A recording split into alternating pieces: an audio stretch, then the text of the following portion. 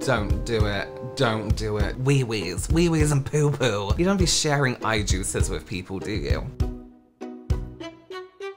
Hello everyone, today we are watching a worst reviewed makeup artist by the wonderful JUDY D. Check out her channel if you haven't already. I have a feeling this is going to be a tough one to watch. As I always say in these videos, creativity and individuality have no rules, but makeup has a theory, especially when you're making people pay for it. Why do they look like torture devices? Yeah. What is this? Where's my butt supposed to sit?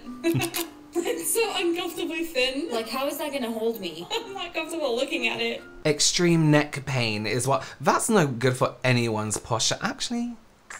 But not while someone is pressing on your face. Just get a normal makeup chair. You can get them on Amazon.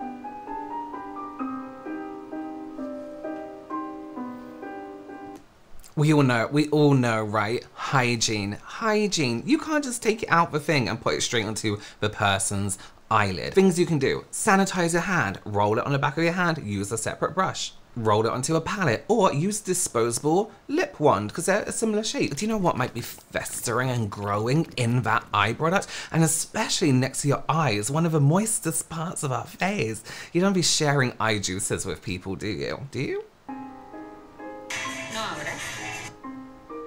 I never understand, and yes, I'm going to keep pausing it because this is a reaction video. If you want to see the whole thing, link below. Two things I don't understand: why people use a base that's darker than the person's skin tone. Same level, I get. Lighter, I get. Even pitch black, I get. But when it's going to be orange, when it's blended in, not so much. And why use a sponge? You're going to cover the lashes, you're going to cover the brows, you're going to get a bit in the eye. Chicas, tómenme la foto delante. Como ella es súper blanquita, se va a ver súper diferente. Here's the deal, right? It's okay to want to be tanned, it's okay to want to be bronzed, but you have to confirm with your client, listen, how do you like your skin to look? Do you like to be a little bit lighter? Do you like to be a little bit darker? Do you like to be just the tone you are now? Discuss. Where's the interrogation? But that sounds too, you know, where's the discussion? So remember this? It's on my face. I've had tape on before, so it wasn't like, oh my god, crazy surprise. Not the best technique.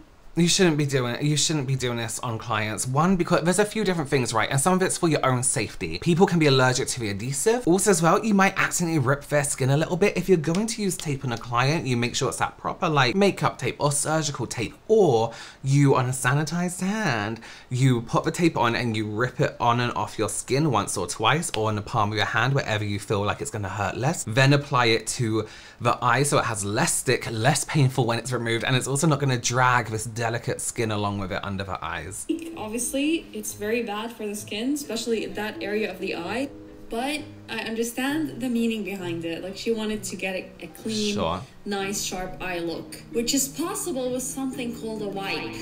Especially because she didn't do like my face first, like she's doing my eyes first. So I don't understand the purpose of this, but it's okay.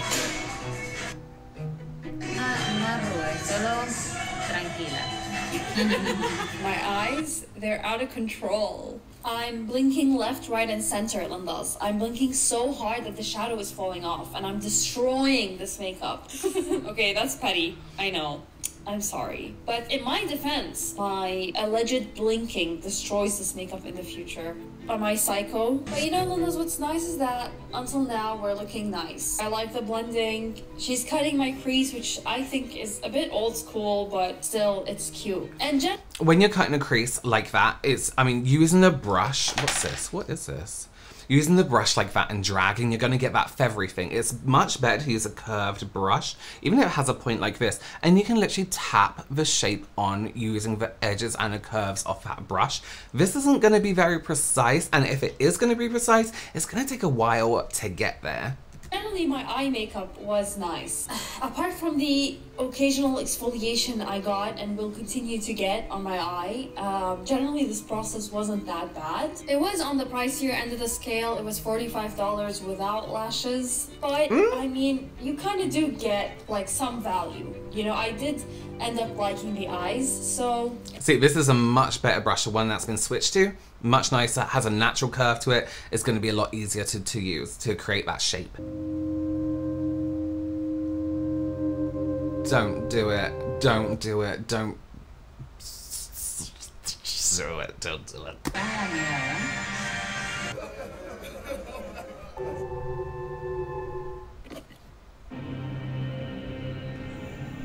So next she adds glitter, and for those of you who don't know, I am glitter's biggest hater. I don't like glitter. Horrible. And it's mainly because it's, if not used properly, it's very harmful to the eye. She seemed like she knew what she was doing, plus it wasn't that intense. So I let it slide.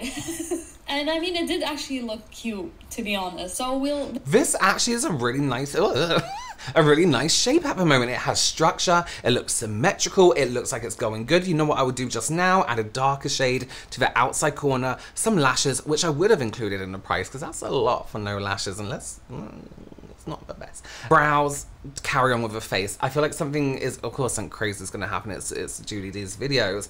Also, glitter, be careful with, you know what I always say, cheap makeup isn't bad, fake makeup is. Be careful with glitter palettes, especially when they are cheaper though, because sometimes it's not like cosmetic grade glitter, and it's actually really painful on the eyes to try and take it off, and if it gets in your eye, it's going to scratch it up, and it'll be painful for weeks, months, years. we let this one go. No. No. So she picks up a brush from her brush set. And tell me why, Lindas, tell me why it has more pigment than the other one. She didn't dip this brush anywhere. It came ready. Wow, it came ready. Ew. Obviously, it wasn't cleaned before. Also, it's really hard to control my eye when she's using such a flat brush. I don't think this... You know what's happening now? That brush is so flat, it's gonna graze on the glitter. When you're doing a cut crease like this, right, it's always nice to come in with that darker color at this angle, at a slight angle, but tap it in. To blend, you don't always have to rub and buff. Tapping can blend as well. It all depends on how much product you have on that brush. But it did get the pigment there. Like, we are looking snatched, you know?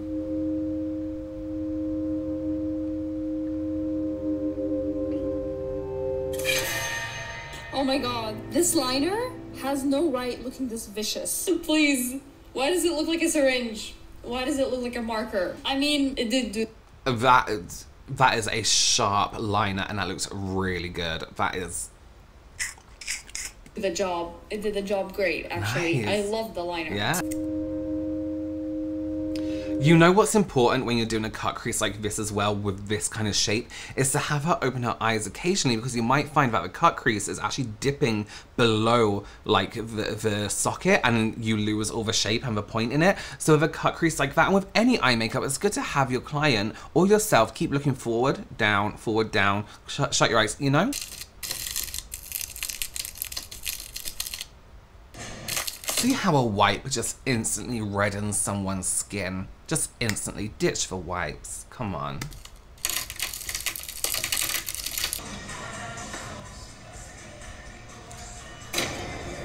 No.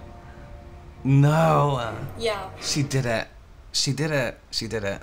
She did it. Don't do it. Yeah, that thing has been rotting on the floor most of the makeup process. Didn't even try to get a match. Didn't even try to get a foundation match. Just going straight with this color. Great. Everyone's yellow. Everyone's yellow. It's fine. Let's just make everyone yellow. Why not? And what do? We don't pick it up the minute it fell. No, we leave it there. It has to marinate on the floor. It has to absorb all the dust. You know what could be on the floor? This is why you should never wear your shoes into your bedroom, right? Poo. Wee-wees and poo-poo from outside could be all on your shoe. Not even a big one, just a little microbes. Poo flakes, wee flakes.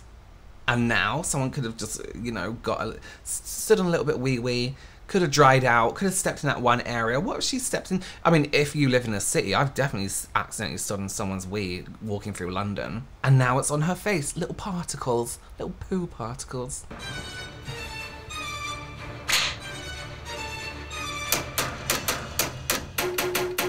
Really bothers me when people aren't delicate around the eyes. Also, you like spend ages cutting off that makeup, and now you're gonna go over with a sponge with a million rounded edges. Does a sponge have an edge? And you're gonna lose that precision and definition. Get a brush, just a little fluffy brush, just to brush it around. Again, hygiene. Greater. Ooh. That looks dry. The liner. The liner, ma'am. The liner is no joke. You know, at least it was sharp. I think it was a bit too sharp. So that's clean. You can see it look, you can literally see a ridge. It's like it's ridged and like a blade going into her eye. Also, you might want to come in a little bit higher so you're not physically poking her in the eye. What? No. What now? You've flaked everywhere because you're using a very dense, small, flicky brush. Black is a very messy eyeshadow color. Black and dark blue, right? If you're gonna use black once you've done the foundation concealer, you better be ready to be so careful, like you're diffusing a bomb. You know what I mean? You want a small, dense brush, and you want to tap it on under the eyes. If you're wiping backwards and forwards, you're going to get fallout, especially with, not that there's anything wrong with it, but a more affordable kind of eyeshadow texture. You're going to get a little fallout, even at pressed pigments. Going everywhere.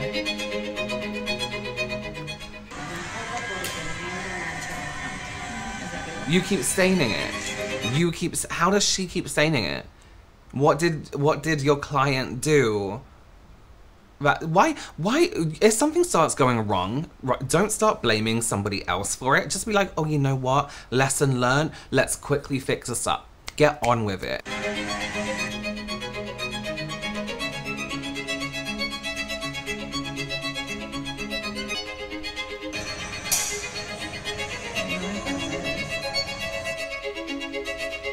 You can't say to someone, don't move. You know what the first thing they're gonna do is? Move. So, and can you imagine, I'm just coming at your eye with this. Try not to blink or move or breathe. Just figure, I'm coming in, it's gonna be a little bit uncomfortable. Figure out what's more comfortable. If you're doing this on a customer, you know what the best thing, customer, client, the best thing for them to do, the most comfortable thing for anyone is to look down, and then you can pull their eyelid up a little bit. When you look down, you have a little bit more control. If you're looking straight forward, you're gonna kind of want to blink a little bit more. No. Cuando te ponga esto, no mires hacia arriba porque manchas el maquillaje. Hygiene. Tranquila. No mires hacia arriba. Tranquila. Es blanquísima. You're white as fuck. You're white as fuck. Your neck is whiter than your face. Can I just say, if someone's paying you for something, right? Say I want a new coat, right? And I go into this shop and I'm trying it on, and then someone helping me and they're like, oh my God, you're fat as fuck. Your shoulders are too wide compared to your hips. Can you imagine? You're providing a service still. You're not in charge here. Don't ever look down for anything.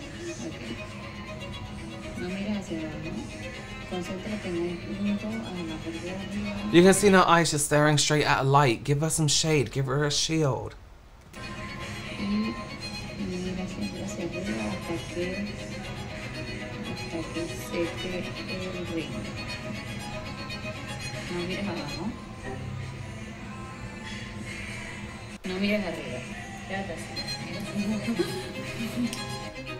How long is that mascara gonna take to dry? En el centro, mira hacia el centro. Look down, look up, look down, look in the middle. Ah, look down. What's the instructions? Why is this? Why? I don't understand why you need to look in like 50 different directions. Chin up, look down. You can use your little finger if you want to lift the lid a little bit. Roll and do the mascara. You don't need to look in this way, this way, this way. And you know what? If you are using a disposable, perhaps you can buy a smaller disposable to get right on those inside corners instead of using this giant, massive brush that's come with a mascara that's covered in poo and wee. No, I don't think it is. All this just to get the tips of a lash. Jesus Christ. Oh. Oh.